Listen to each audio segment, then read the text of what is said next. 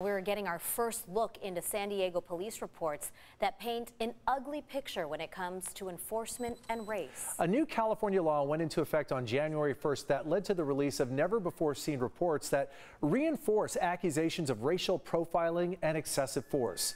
CBS 8's Kirsten Holmes and our investigation team obtained those documents and analyzed the information. We want to warn viewers that what you're about to see is difficult to watch. Get up! Get up! I'm so disappointed in you. You have no idea. This video shows excessive force used on a juvenile in March of 2020, and it is just one of many incidents coming to light after the release of SDPD's police misconduct reports. Advocates are glad these incidents are now being made public, but they also worry about what they show. I often have to worry about my children being out on the streets and potentially being stopped by law enforcement. What would make you believe that because your children are black, that they would have an issue with law enforcement here in San Diego? Because of Senate Bill 16's release of police personnel files that show that they have discriminated against individuals who were black. CBS 8 scoured through these reports and found many racially charged accusations against the San Diego Police Department. In February of 2020, an off-duty SDPD officer was arrested in Old Town after officers on the scene say he was drunk, making racial slurs and trying to start a fight, and did indeed say, quote, "I'm a cop and I kill the N-word for a living." San Diego Police, if you're in here, announce yourself. In another case from January 2021, an SDPD sergeant was overheard saying his canine only likes dark meat. That's a racial epithet, and he used it more than once. Someone saying canines only bite dark meat, still left in a supervisor's position.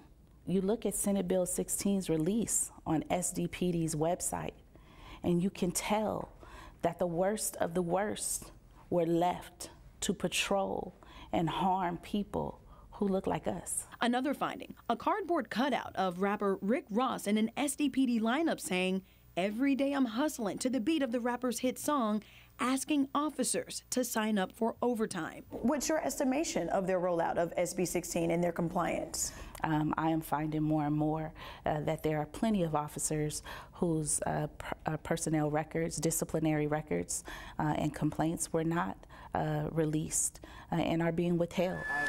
CBS 8 has reached out to SDPD several times for comment on this investigation, but so far, San Diego police have not responded. This is simply why we continue to ask, as a whole collective of activists and community members, that the police does not police itself. Release their tickets, release their stops, release their use of force. Make it public.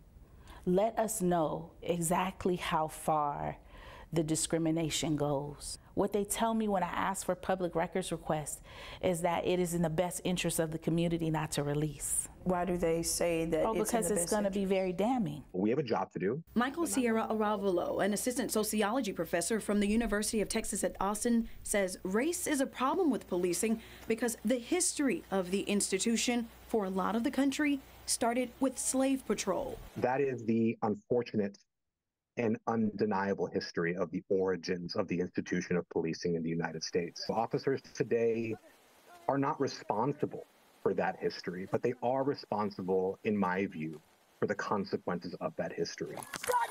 Michael admits lack of transparency or not taking interviews or answering questions actually work against already overloaded officers who are often understaffed, overworked, and underpaid.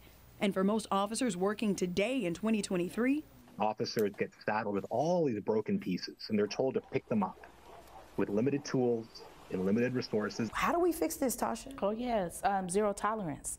You know how they have zero tolerance on criminals in the community? They need to have that same feeling about their own officers. It's very hard when you have children and people can do whatever they want to them. No matter how respectful your children are, a law enforcement officer can come and beat them to death. Do you feel safe? I do not.